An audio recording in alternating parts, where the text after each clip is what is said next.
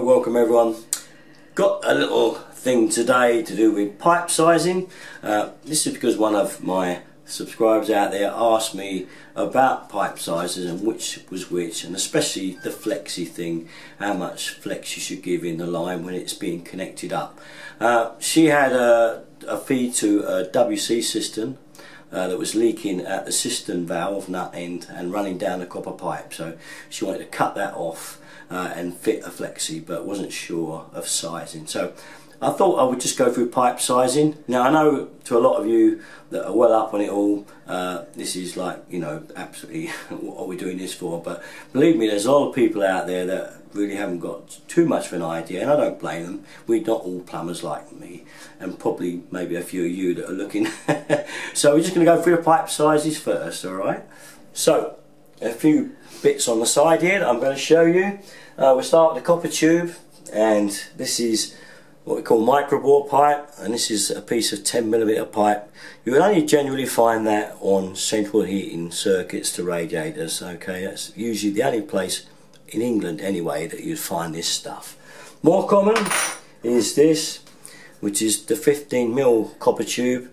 This pipe is virtually universal everywhere and is the most widely found piece of pipe that you'll find in your house today.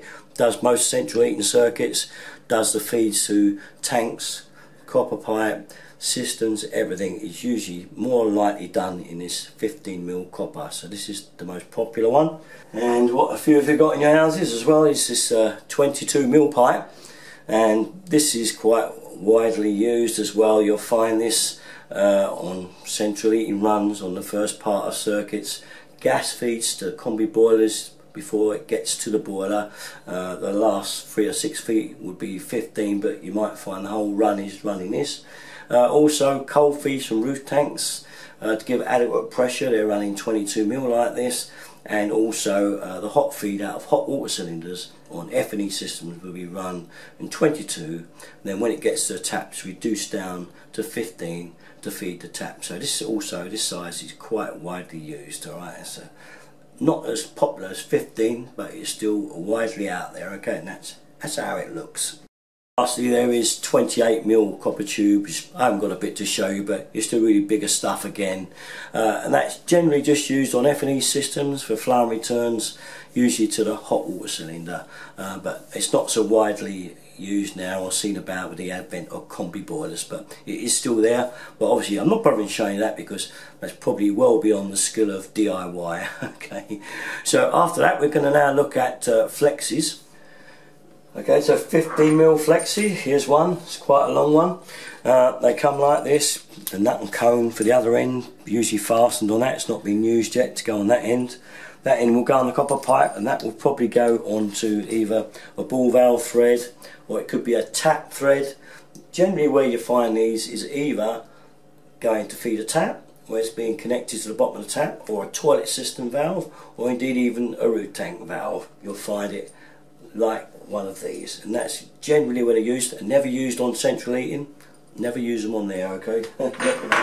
Okay, now generally another size you get is you can get a 15mm short one with a valve on it like so, and if I show it like that, you see it's got an arrow showing the direction of the feed. This again is a very useful one. It goes on the pipe and it goes up to, say, a valve on a toilet system, we'll say in this case, and it means you can turn the water off just by turning that valve with a screwdriver, and you don't have to turn the whole mains off once you've fitted one of these. So very handy. They come different size looking. I mean, here's another one, and you can see it's quite a lot thicker than that one. It's just still 15mm. I know it looks thicker on the outside, which it is. It's probably slightly thicker, but the internal, what we count on, is still 15mm. Again, it's another one with a valve on it, but it just happens that this one is made thicker. It's not so flexible, so these are probably better, but these ones are out there that are a lot thicker. So the last question I've been asked is how to fit these, how much flex do you give in them, because you can bend them and bow them of course, but I'll show you one that I've fitted to the toilet system upstairs, which is about the right amount of flex. Here then is one I fitted to the toilet system some time back, and as you can see it's just a nice gradual bend on the flexi up to the nut.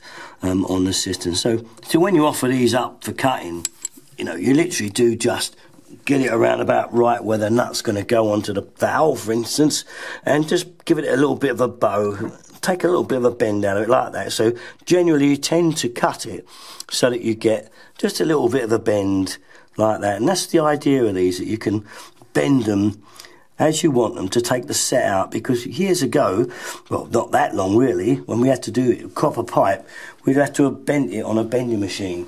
So if you can imagine what it used to be like, we'd have to cut the feed off, because when you fit a new toilet or fit new taps even, you'd find you probably had to fit a new piece of pipe as well because it was short or whatever.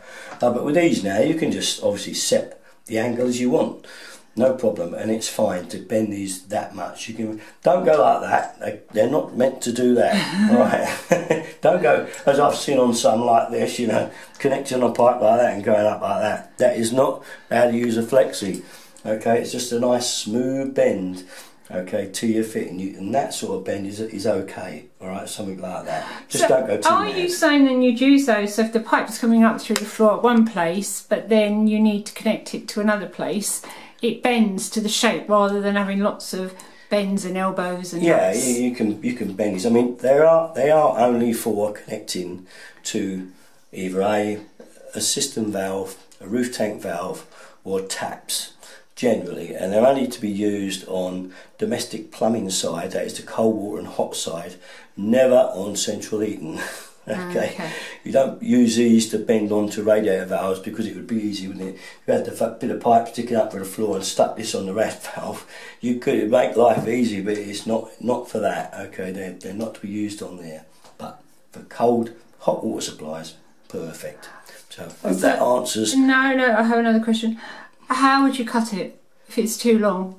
You have to cut the pipe. You don't cut these. Okay, it's the pipe that you cut. You cut it off, and then you use this instead of the set that would be there in the copper tube. Okay. So where the copper tube is going like that, you could just cut it off the set and use that instead as your set. And it saves you a lot of grief. Yeah. So for the lady that asked me that question, that sorts it out for you. That's it really. All my stuff, usual place to go to, Derriton 33. Thanks for watching, guys. Bye bye.